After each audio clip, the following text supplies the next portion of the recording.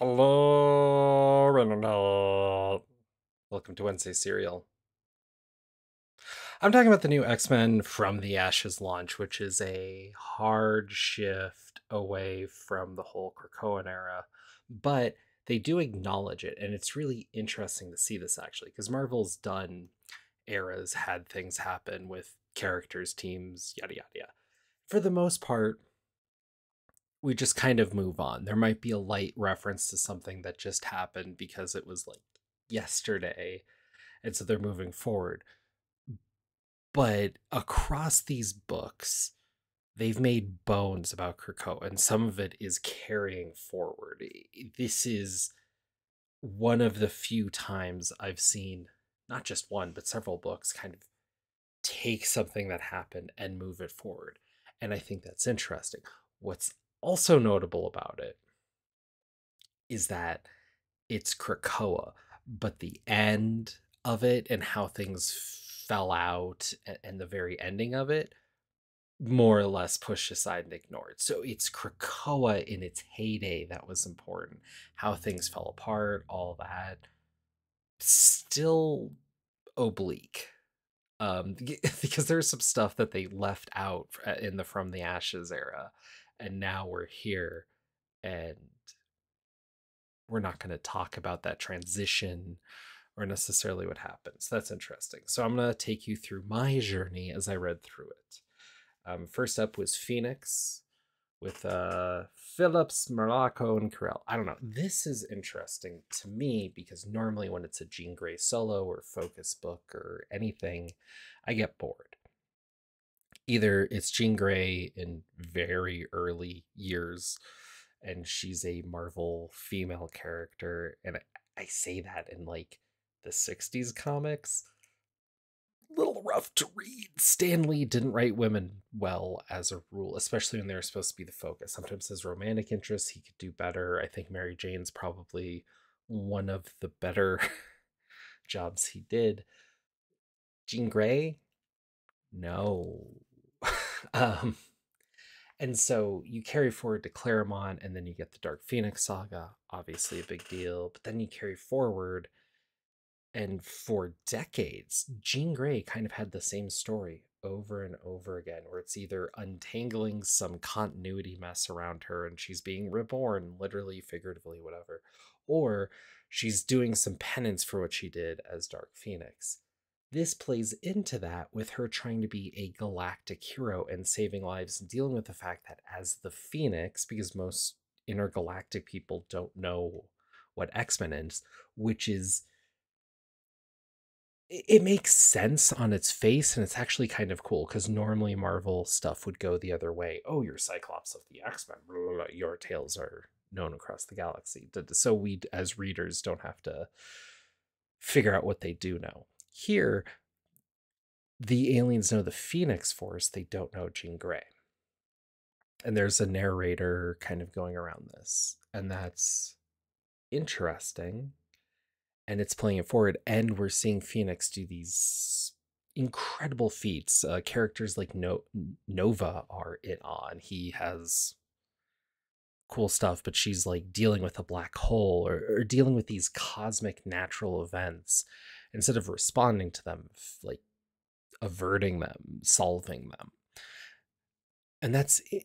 It's an interesting hook. I don't know if you can carry that forward all the way, and I don't think the book's trying to. It's a lot to get from a first issue, but this is a first issue of a new angle with a character being written a certain way, and I'm curious to see where this goes. This is a book that I picked up on a lark because it was on discount when I ordered, and I'm intrigued. I'm not completely sold, and I don't think that's the book's fault. I think that's years of Marvel conditioning me that they can do a good first issue and then drop off pretty fast. But that doesn't mean this book will.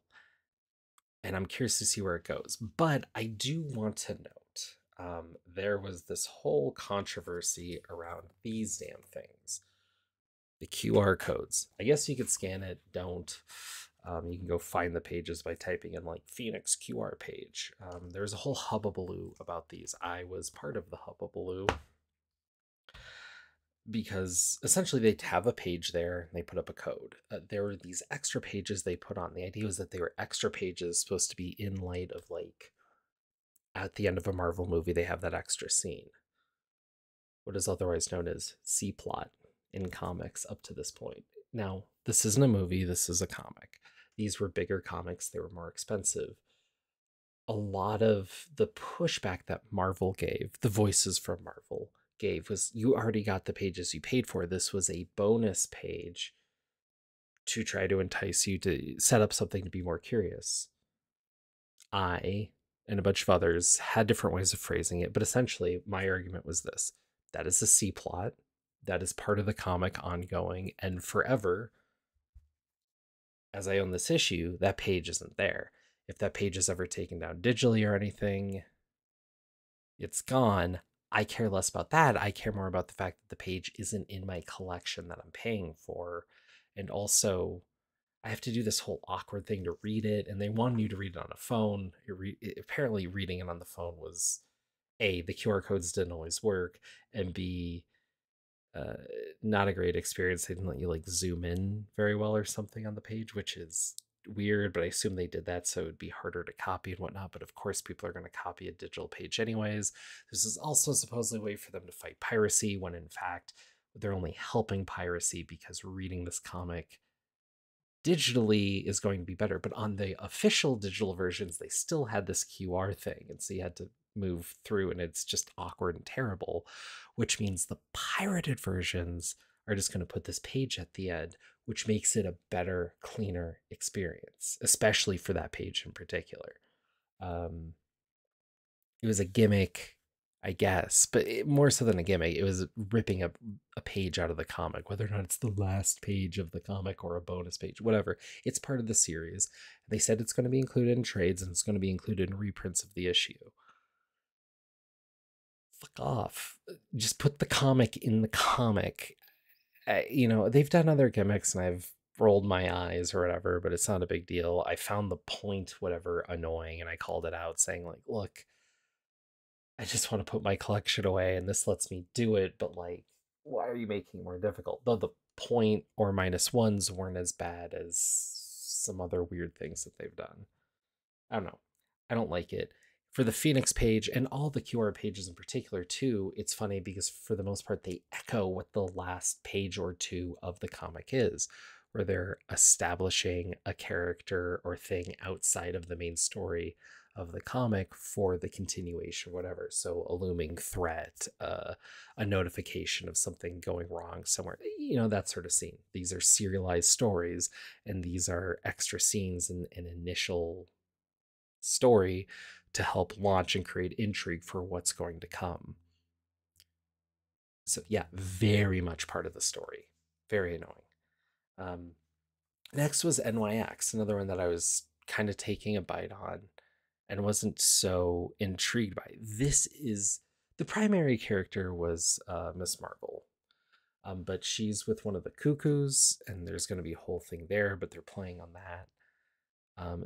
There's the ancillary characters. I'm sure Laura's Wolverine will be a bigger point, but they wanted to build some of the intrigue. The idea is they're at a New York college, and they're in this mutant lessons class. Kamala is attending, but trying to be on the up and up.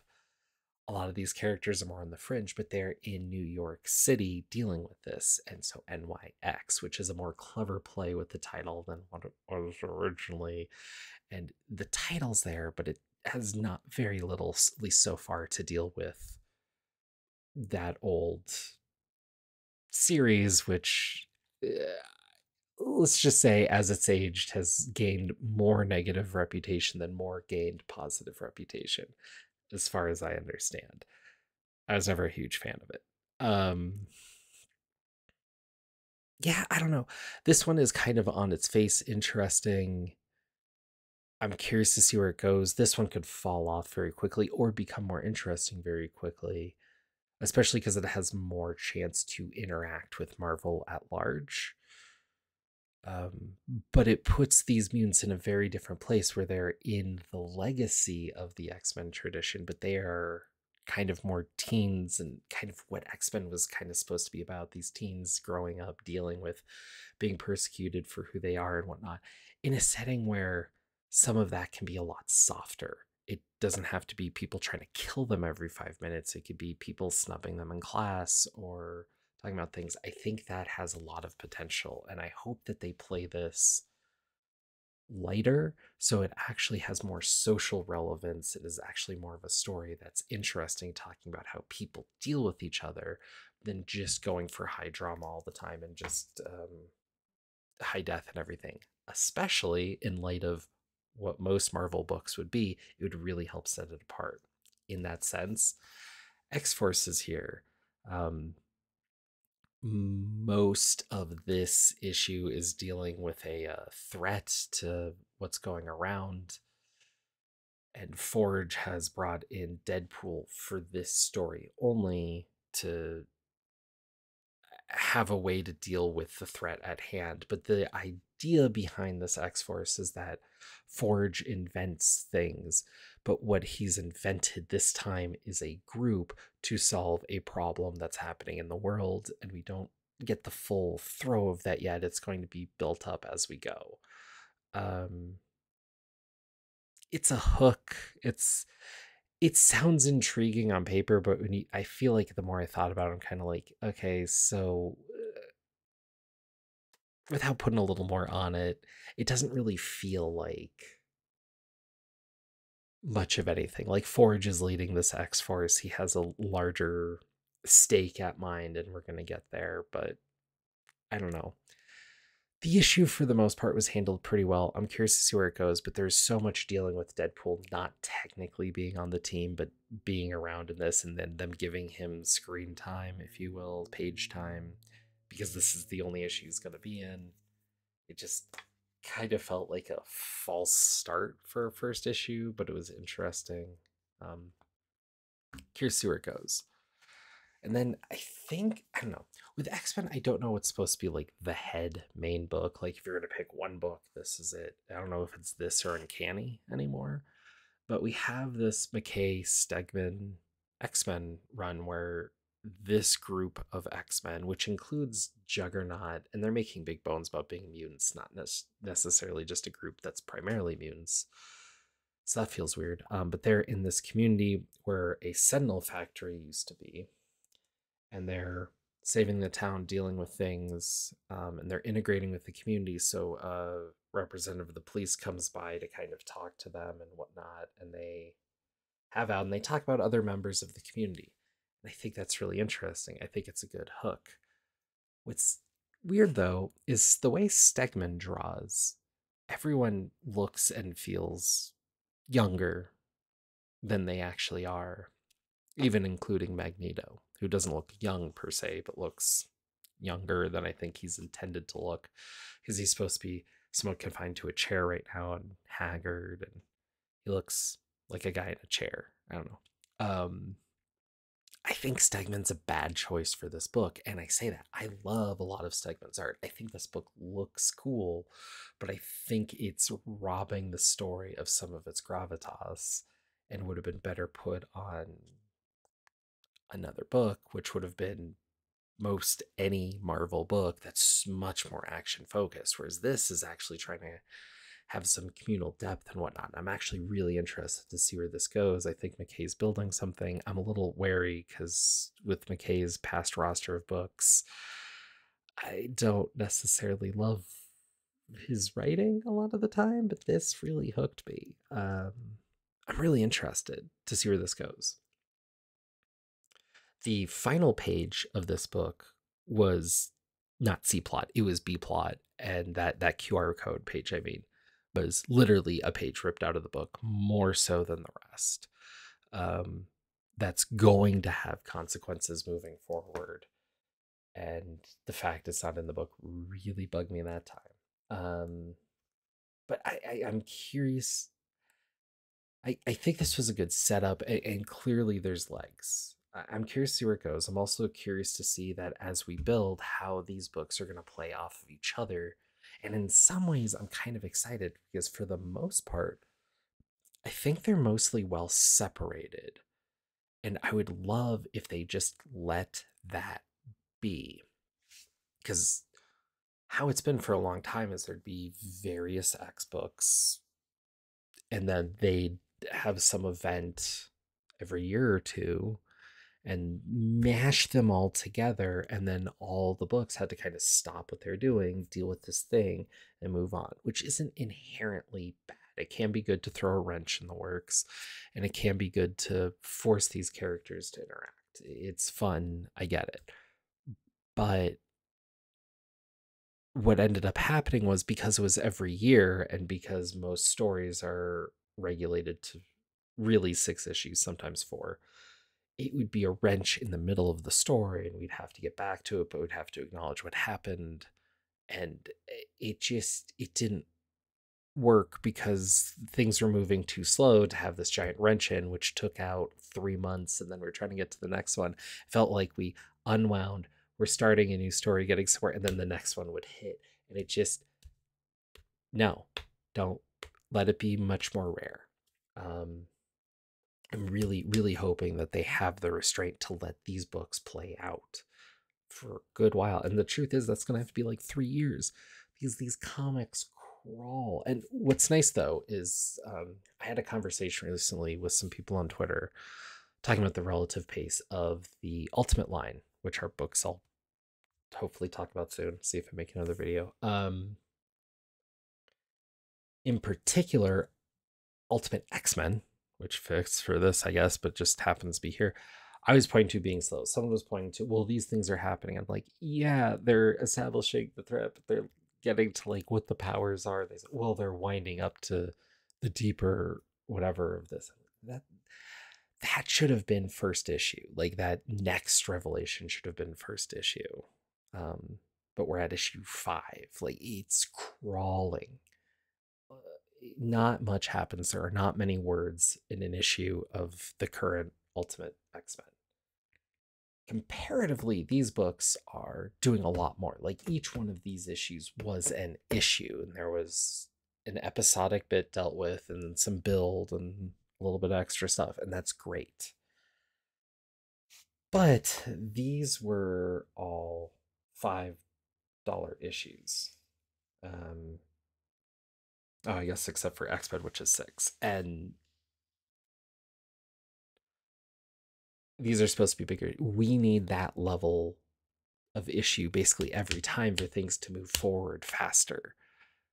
And that's part of where I've been getting, and I've had mixed feelings on this because, like, if you go back and read old Marvel, yeah, things used to move at a breakneck pace, but the truth is, most of the time, a lot of the issues were just issues. They were just kind of disposable, hit or miss, which works for a lot of things. And I think we could use a bit more of that.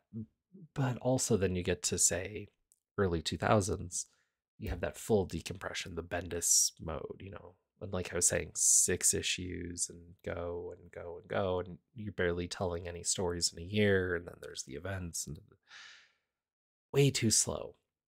I think there's a lot of room for 2-3 issue, stories. Move it up. Let B plots be plots. Let C plots be C plots, and let things build and go, and have the big payoff, and then move to the next. But I really, really think with how comics are now and whatnot, they need to pick up the pace, tell more stories faster, and not try to milk stories for more pages or whatever. Let a little more be assumed, put more on a page, have at least 6 panels a page, put more words in each panel, move. This stuff doesn't have to be so slow, because I think it's really killing the ability for these things to grow and let these moments, like this moment with the Phoenix, if we only really get like 3-4 stories with it, which would take years at the pace comics have been for the longest time, it doesn't feel like much. But if we can get more in, then it's going to feel more like the foundational stuff at Marvel that made all these characters popular and interesting in the first place, because it will have explored, if they're on this kind of alien planet, if they deal with this moral choice, if they're butted up against this character, if we're just having a fun team up over here, like 1-2 issues, boom, boom, boom, let's go. And I honestly think that is why, because I've been trying to figure this out. Dan Slott is a writer that makes a lot of people angry, but also has garnered a lot of fans. But a lot of the fans tend to be more silent. It's more told through sales than through comments. And I think a big reason why is for the longest period in Dan Slott's career, he had a lot more of these shorter tales. And part of it was because he was primarily on Amazing, and they do 2 to 3 issues a month. So I think in his mind was like, this month we're going to do this story. This month we're going to do this story. We're going to take a few pages to build up this. We're going to take a few pages to build up that. And then we'll get there. And then we do da da da da da. And having that ability and then having those things where suddenly it's 6 issues, but then those 6 issues, that's a big deal. And that story covers a lot of ground. And then we go and we do that. It's just what I'm saying. And that allows it to build. Now, other aspects of Dan Slott obviously anger people.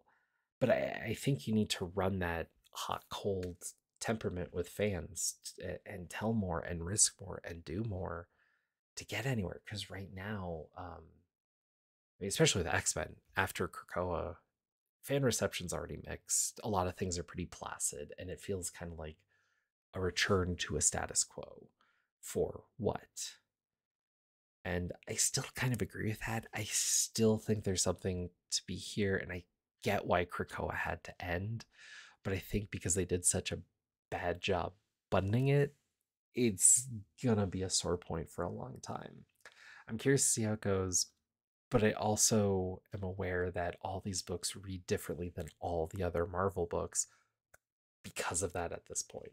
So I don't know. It's interesting, exciting. There's still more books with issue ones coming out that I'll see. And I'm excited for it for the most part. There's still a couple books that I'm not sold on, but I haven't read anything yet. So we'll see. Cheers. Peace. Catch you soon.